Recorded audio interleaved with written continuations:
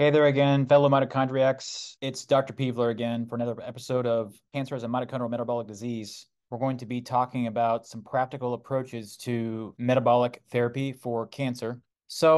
At first, I wanted to just go into a short synopsis of why ketogenic diets or keto diets can be so effective for cancer. If you've stuck with me this long on the journey through understanding cancer biology, cancer metabolism, and particularly the Warburg effect, it should become pretty clear why a ketogenic diet has such a profound effect. So there's been a ton of preclinical studies, and in those studies, they found that about 60% of the time it has an anti-tumor effect. Continuing on, there is a host of different cancers that it's shown effect on. So the green would be an anti-tumor effect, blue would be zero effect, and then orange would be a side effect, red would be a pro-tumor effect, and then there's a preventive setting. So for these first three are brain cancers, and the glioblastoma multiforme being the most deadly, and then the astrocytoma medulloblastoma. The T means that they have added this to the standard of care treatment, and R stands for restriction. So it's a calorie restricted. If you ever listen to Dr. Seyfried's lecture, he talks about a calorie restricted therapeutic ketogenic diet. And as you can see, it has a large effect on several cancers. I guess I'd just like to preface that I don't think anybody who is in the integrative functional oncology space is going to ever recommend a ketogenic diet as a standalone therapy. It needs to be done in conjunction with other therapies, and it needs to be done with the guidance of your oncology team. So remember, as we've talked about in the past, cancer cells possess the ability to bring in about 20 to 30 times more glucose than a regular cell, and it's going to break down that glucose through glycolysis about a 30 times higher rate than normal cells. As we've looked at in the past, as cancer progresses, it's going to use less and less of the mitochondria as the mitochondria become more and more deficient and damaged and dysfunctional. And we're going to use more and more of the substrate level phosphorylation through glycolysis. This is the Warburg effect that we've been talking about. So as cancer becomes more malignant and progresses more, it's going to be using this metabolism. The mitochondria are not going to be functioning, and they're not going to be able to use other substrates for energy like normal cells can. Just a reminder, this is what a normal cell's metabolism looks like. Glucose is coming in at some rate. It's going to get converted to pyruvate, and then it's going to get converted into acetyl-CoA and used in the mitochondria to make ATP. However, in a cancer cell, we're bringing in 30 times more glucose. We're making a bunch more lactate. Barely any of it's getting into the dysfunctional mitochondria to be used for energy. If it is getting in there, it's going to be used to make other things like biosynthesis for fats and nucleic acids to replicate DNA. It is not going to be used effectively by the mitochondria that are damaged and not able to produce ATP. In addition, HIF1, as we talked about several times in the past, is going to be actually inhibiting mitochondrial function. This is just a cool slide I thought that was showing the hallmarks of cancer and how it relates to the Warburg metabolism. Remember, hyperglycemia by itself will increase your risk of cancer, but also the progression of cancer. So just by lowering your blood sugar, you're going to be doing yourself a favor. Not to mention, it's going to be actually killing cancer cells by limiting its ability to metabolize glucose and to make energy and substrates to grow cancer.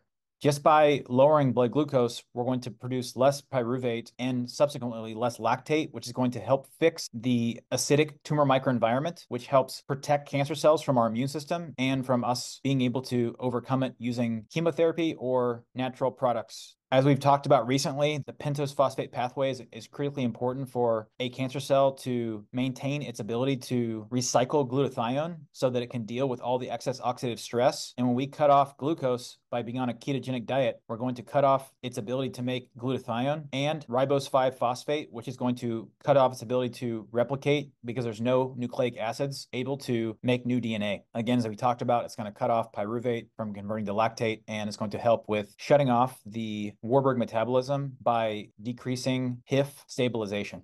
It's going to increase AMP kinase activity, as we've talked about in the last video. It's going to help destabilize HIF so that the Warburg phenomenon does not happen. And it's going to help us regulate autophagy and mitochondrial biogenesis and better utilize oxidative phosphorylation. That's called metabolic reprogramming. And it's going to cut off other ways that HIF1 is stabilized, such as pseudohypoxia from low NAD. By having calorie restriction, that's what the CR stands for, you're going to be able to increase NAD which is going to activate SIRT1, which is going to help destabilize HIF. And we're cutting off multiple mechanisms of how HIF is stabilized and how the Warburg effect is allowed to continue and feed forward on itself to snowball into uncontrolled cancer metabolism and growth. So what is ketosis? So ketosis is where we take a chemical derivative called acetyl-CoA. We've alluded to acetyl-CoA several times in videos, but essentially pyruvate in normal metabolism is supposed to get converted to acetyl-CoA. Remember, in cancer metabolism, pyruvate is being shuttled off to make lactate. However, in normal metabolism, this is going to be converted to acetyl-CoA. It's going to be used in the citric acid cycle or the TCA cycle to make energy by the mitochondria. However, in the liver, we're able to convert this acetyl-CoA to two different ketones, acetoacetate and beta-hydroxybutyrate. And those beta-hydroxybutyrate and acetoacetates can then go through the bloodstream to other tissues that have functioning mitochondria, aka our healthy cells, and actually be used as energy while the cancer cells are being starved out.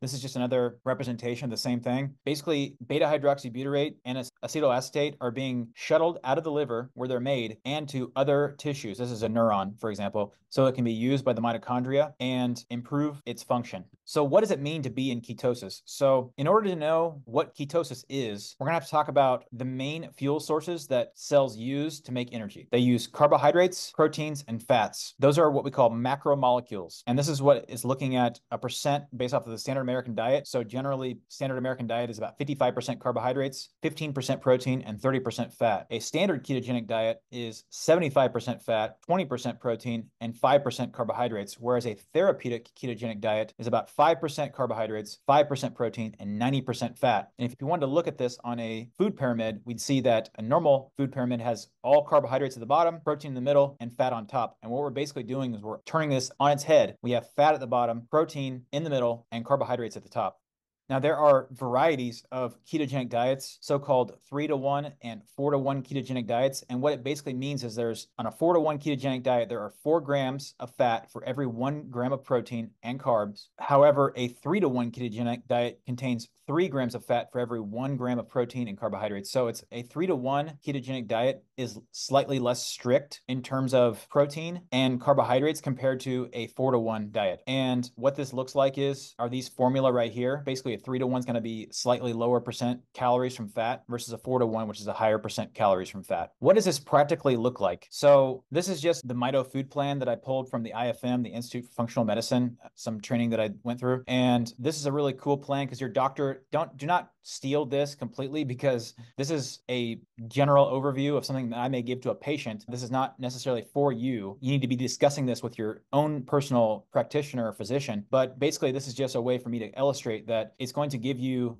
basic general guidelines of what is okay to eat on this particular program. This happens to be a more ketogenic program. And then I have selected certain foods that I thought this patient should be eating and kind of crossed out things that are not okay for this particular patient, like this. And so this is one way that you can have like a general overview of kind of what foods are good to eat on a ketogenic diet. This is why it takes a very important co-relationship or co-management between you and your practitioner. But ultimately, what Dr. Seyfried and his group created was something called the Glucose Ketone Index, or the GKI. And the GKI is a cool way of understanding where you are on the ketosis scale. And what they have is basically calculations. And what you do is you take your glucose in milligrams per deciliter, you convert the units, and you divide it by your ketones, and you have your GKI. And the way you would functionally be able to do this would be by getting a glucometer, where you would check a blood glucose with a drop of blood with a lancet. And then you have to do the same thing with some kind of a ketone meter. You can find both of these on Amazon or in pharmacies. And then you'd have to take these numbers. You see how this is 104 milligrams per deciliter, and this is 2.3 millimoles per liter. You'd have to convert that, and you have to put it in this formula to calculate your GKI. The other way you could do it is if you had like a Freestyle Libre 2 here, or a continuous blood glucose monitor where you don't have to stick yourself every time, and you have continuous monitoring of your glucose levels, which is pretty cool. I think especially if I was a cancer patient, I think this would be especially useful to have access to my glucose levels to know if I'm in the level that I want to be at. But anyway, so you could use a glucose monitor, again, measured in milligrams per deciliter, and then have, again, another ketone meter and make the calculation yourself. But what's actually really cool, and I learned about this from Dr. Seyfried from listening to some of his lectures, is that there's actually this meter called the Keto Mojo. And the Keto Mojo is really neat because it takes the same drop of blood, will calculate your glucose and your ketones, and it will then calculate your GKI for you. And what's even cooler is not only does it save it on your